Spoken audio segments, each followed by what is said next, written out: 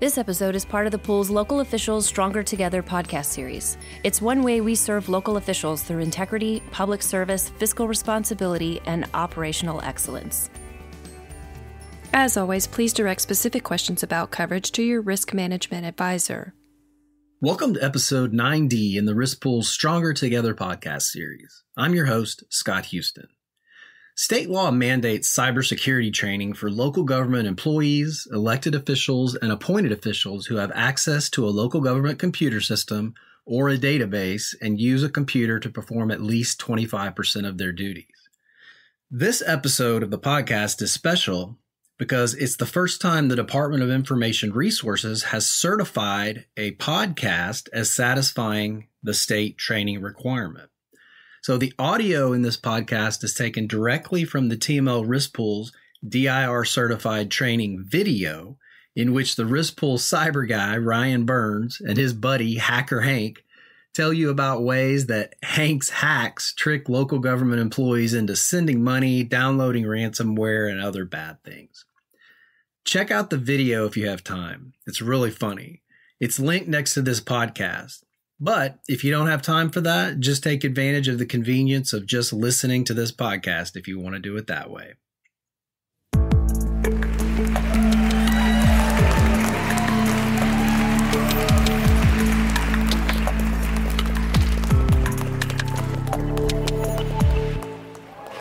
Right now, at this very moment, there are thousands of people trying to steal your money, your identity, and wreak havoc on your life. They want to get rich at your expense, and their schemes never sleep. Do I have your attention? I hope so. My name is Ryan Burns, the cyber guy, and over the next few minutes, I'm going to be talking about cyber crimes, cybersecurity, and what you can do to prevent yourself and your organization from becoming a cyber victim. Wait. First up, Ryan, what are you doing without me? Oh no, Hacker Hank, everyone's favorite cyber criminal. Ryan, you know a few things about cyber crimes, but I've been thriving in those digital streets since the internet was just a little baby that Al Gore put to sleep with a little bottle at night. You need some real insider information. Well, okay, Hank. Thank you, sort of, for coming back. Back to where I was. What is cybersecurity and why does it matter? Let's answer the second question first. In 2021, cyber crimes cost Texans over $600 million in losses and affected over 40,000 victims. Yep, my cronies and I have been doing strong work out there. And you know who our biggest target was? The public sector. I know, meaning cities and organizations just like you. Yep, taking it to the man. Cyber crimes and cyber criminals aren't just fodder for fiction novels and movies. They are real. So back to the first question. What is cybersecurity? I know a bit about that. How to hack, but also how to stop hackers just like me. So please remind everyone why such a vile and notorious hacker like you would be willing to help us out. Sure, Ryan. I've been hacking ever since I was a little boy. When I hacked the Pac-Man game at my local arcade to give myself the highest score. I've been hooked on hacking ever since, but when it comes to hacking cities, I've just gotten bored. I've been using the same old tricks for years, and I need a new challenge. I want cities to level it up. Plus, I have a lot of enemies in the biz, and they're all getting rich way too easily. So I'm sharing all my tried and true method in hopes cities will wise up and shut off the funnel that's funding my foes. That's very generous. Don't get used to it, Ryan. I want to fund my trips to the Bahamas, but stop all those 2-bit hackers from their beach vacations. Okay. So let's talk about cybersecurity, which is the practice of protecting networks, devices, and data from unauthorized access. First, we're going to talk about the types of data in your organization so we know what we're protecting. And stealing. Not if we're doing things right. Second, we'll discuss the 4 pillars of cybersecurity. The towers I love to topple. Third, we'll discuss common cyber threats. My personal playground. But also best practices to avoid them. Made me work for it, Ryan. And finally, how to respond and report a crime if it does occur. You ready, Hank? A good hacker's always ready, Ryan. The first step for information security is knowing what types of information you have and what you're responsible to protect. There are 5 major levels of information. The least sensitive level is public information. It's typically general information about your city, number of employees, address. Boring. Everybody knows this stuff. I can't really make money off of it, Ryan. Right. It isn't sensitive and wouldn't hurt you if it was disclosed, so it requires very little protection. With each rising level, the data becomes more sensitive and requires more consideration and layers of protection. Proprietary information is information that gives you the competitive advantage that you don't want the world to know. Private information relates to employees or sensitive policies, great for HR to know, bad for hackers to steal. Confidential information is data that helps within the organization, but that you might not want competitors to find out. The highest is your sensitive data. This is the information that could truly harm your city or organization if disclosed, and therefore requires the highest integrity and the most limited access. I can make money off every level above public. It sells on the dark web like candy. Or I can use it to ransom your organization and make you pay me to get it back. It's a blast. So take an inventory of what information you have access to and what you're doing to protect it. Or better yet, what you should be doing. I love data. And as they say, data is knowledge and knowledge is power. And power is money in my pocket. Money I can spend when I go to Barbados every year. Now, I can hack this data at lots of levels, but there are 4 main pillars. Think of these as doorways into your organization. There's the machine level. These are your physical devices. Say you lose your phone or a laptop. I find it, boom. Or if you've got a hacker in your workplace and you leave your workstation unattended, boom, we've got you again. I'll hack your machine in a number of ways. Weak passwords, obsolete antivirus software, unprotected flash devices, lack of controls when you're on a public network, or lack of administrator controls that would prevent me from tossing on a fun little malware program. Next up, the data level. This is the data itself, stored on a hard drive or in the cloud. Most employees aren't aware of how much data they have or where it's all stored. But what happens when a hacker holds it for ransom? Or it gets completely wiped out? Is it backed up? Is it protected? Organizations put their data level at risk when employees aren't aware of the data created and the cost of losing it. Off-site backups aren't done or not done regularly. Employees don't believe their data is valuable enough for an attack, or data isn't encrypted to protect it from hackers. You know, Ryan, I'm not above dumpster diving for old computers, just to see what data I can find on those tossed out hard drives. Why does that not surprise me, Hank? Next up is the network level. If I can hack your network, I can get to every connected computer and its data. No computer is an island these days, Ryan. We're all connected. This stuff is much easier to hack when there isn't a firewall or antivirus software. You aren't doing scans that search for my malware, meaning my evil software will have longer to do its thing. There are no off-site backups. That way, I will know you'll pay me lots of cash to get your data back. Or there are no administrator controls on networks. And finally, my best friend, the internet level, connecting all the world's knowledge and computers and data. And if you're not careful, when and where you connect, boom, I'm going to get you. You think you're just having a little latte and doing some work, but I'm stealing a latte of your information while you're just sipping on your little coffee. That's a good one, Hank. Thanks, Ryan. I've worked on that one for a while. Your internet level is at risk when your organization has no controls over when and where team members connect to the internet. Public Wi-Fi is used continuously with no regard for risks. Administrators do not limit access or control. Work devices are used away from the workplace repeatedly, or employees are simply unaware of the risks. Now, Hank, tell us how you and your friends actually hack in and commit these crimes. Happily, Ryan, but don't call the other hackers my friends. I'm a lone wolf on the prowl for data. I want your information, or sometimes I just want to mess everything up and watch your world burn. That's messed up, Hank. Hackers gonna hack, brother. But hackers like me can hurt in a number of ways. We can steal your information, modify it, or I can just gain access and do whatever I want. My criminal mind loves all of these. After I have it, I can sell it for a profit. I can ransom your organization. Or I can do really mean things like make all of your direct deposit paychecks go into my bank account. Basic stuff, Ryan. He's right. And he's a threat. So let's look at the definition. A threat is the potential targeting of a network or system in an attempt to damage, harm, or disrupt its capability to operate. This targeting can potentially impact the confidentiality, integrity, and availability of your organization's data. All right, so who is a threat actor? Besides Hank here. Well, it's anyone who tries to exploit vulnerabilities in an organization's system or users.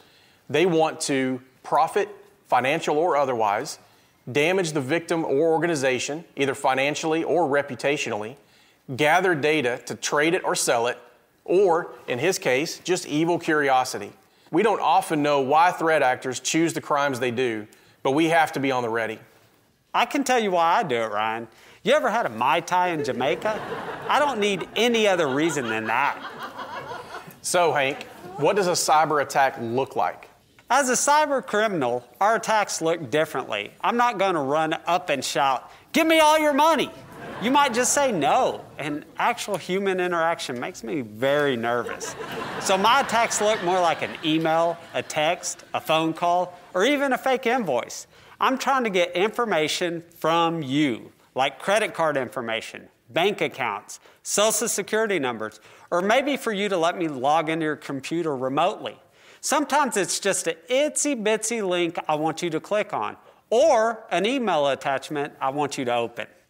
So attacks can be emails, phone calls, texts, USB hard drives, Internet of Things devices, or even an old school letter. Ryan, I've got fancy names for all my schemes, like phishing, when I'm seeing if I can get you to respond to an email with personal information. Vishing, voice phishing rather than email. Spear phishing, it's targeted phishing aimed at a particular individual. Whaling, that is spear phishing for the big dogs in your organization. Social engineering, when I use a context or a story to engage you before scamming you. Malware, installing bad programs on your computer. And of course, ransomware, installing bad programs that shut down your computer until you give me exactly what I want. So we've got to always be on the lookout. Here are some things to help you spot a cybercrime before it happens. Strange email link, or one with a mismatched or misleading URL, poor spelling or grammar, requests for personal information, an offer that just seems too good to be true, something that you didn't initiate, requests for money or payments, messages that include threats, or something that just doesn't look right. Just having a healthy skepticism will go a very long way. So you find yourself facing a threat. An email has come into your inbox with a fishy attachment. What do? The most powerful key in your security system is a very simple one: delete. If it's truly important, that person will reach out another way. But if you need to respond, verify the details or situation with a trusted friend. Call someone, but don't call the number in the email. If a scammer is good, that will all be part of the ruse. It's best to call someone at your IT department. You'd be amazed at what information I can get simply by asking. I love to make it seem like a high-pressure, super time-sensitive matter. Folks love to think they're helping me out of a jam, and they are, helping me go to Jamaica. Another good one, Hank. You should report everything internally according to your organization's policy. Contact all involved parties, such as contractors or vendors, and report all cybercrimes to law enforcement. Now, let's talk about training and best practices. As a city or organization, you need to make sure that everyone has the right tools, training, and empowerment to help. You need to safeguard against unauthorized access to all your systems and information. Make sure you have strong passwords and policies. Implement MFA, or multi-factor authentication, on all accounts. An example would be where they send you a text message with a code at each login. It may seem tedious, but it's great protection. Electronically lock all devices when not in use. Patch your systems. Limit access to work areas and digital data and systems to only the authorized personnel who need access. Securely lock all physical locations, including server rooms, hardware, and appliances. And train everyone on your policies, like making them watch this video. Right, Hank? Oh, sorry, Ryan, I fell asleep. I was up all night trying to hack a city with great cybersecurity. I couldn't get in. So this really does work. Let's talk about best practices for your data. How you store it and dispose of it is very important. Utilize the 3-2-1 method. 3 copies of your data 2 different types of media, and at least one of those copies off-site.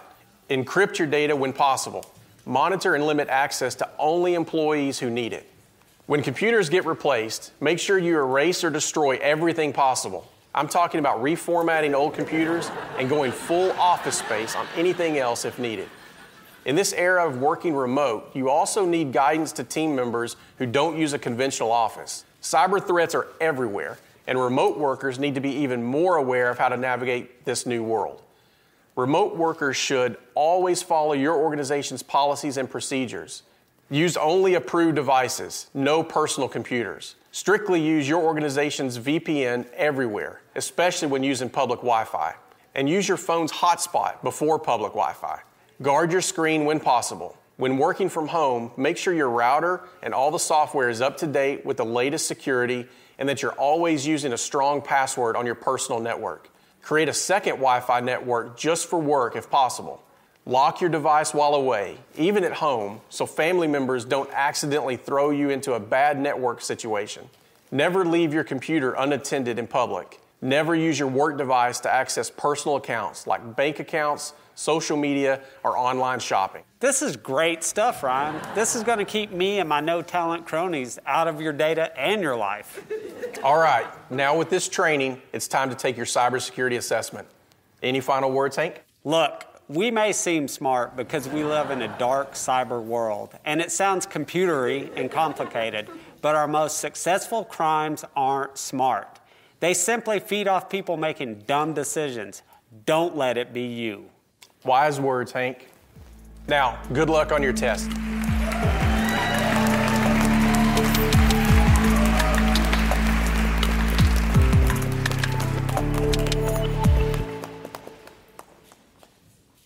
Okay, that was pretty funny, right? You've got 3 action items for today. First, remember to think before you click and always verify transactions through out-of-band authentication prior to sending money. Second, if you haven't already, check out episode 9C of this podcast to hear from a city manager exactly what it's like to really get hacked. It's a really compelling episode. And then finally, your local government will need to certify to DIR that all those who are required to take the training have done so. See the steps to do that in the description of this podcast. And that's it. Be sure to stay cyber safe and always call the risk pool first if you get hacked. To review written materials associated with the presentation or to ask Scott a question, please visit www.tmlirp.org and click on the Stronger Together podcast link. Please remember that the information in this episode is provided for informational purposes only and doesn't constitute legal advice. We recommend that you review the podcast and the accompanying written materials with your attorney prior to taking action.